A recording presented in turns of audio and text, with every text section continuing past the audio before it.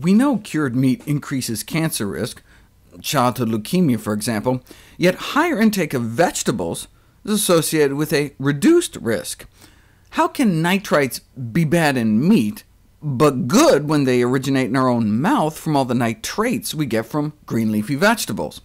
Well, one possibility could be that nitrates are not good, and such a case has been made, blaming the rise of Alzheimer's, diabetes, Parkinson's, and the kitchen sink on not only the rise in fast food and processed meat, but also the use of nitrate-containing fertilizers on our crops.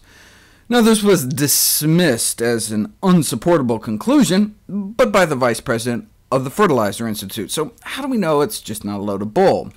And speaking of manure, organic producers in fact brag that their vegetables are significantly lower in nitrates. So nitrates in plants, is it just a matter of too much of a good thing? Are nitrates in foods harmful or healthy? Before our heads explode, let's go back to the basics. The facts of the case. The nitrosamines are the carcinogens, not the nitrites themselves. The nitrosamines are what cause the cancers. The only reason we're concerned about nitrites is that under certain circumstances they can turn into nitrosamines and other N-nitroso compounds. And the only reason we're worried about the nitrates is that they form nitrites, which again under certain circumstances can form nitrosamines. The nitrites themselves are fine, in fact amazing. That's what all the new beats and blood pressure evidence I showed points to. And the nitrates turn into nitrites, which turn into nitric oxide, which helps our arteries and athletic performance. So as long as nitrites turn into NO, we're good. It's only when they turn into nitrosamines that they cause trouble.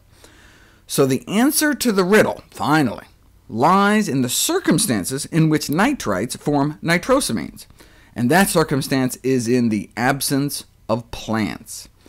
Phytonutrients like caffeic acid, found in all plants, blocks nitrosamine formation, ferulic acid, ascorbic acid, vitamin C, and others. So nitrates plus plant foods, no problem. But is there any vitamin C in meat? No. So you add nitrites to meat, and nitrosamines pre-form in the meat before it even makes it into our mouths. It's not so much that we're eating the nitrites added to the meat, but eating the nitrosamines that form in the meat when they add nitrites to it. Nitrites, in the absence of plants, turn into carcinogenic nitrosamines.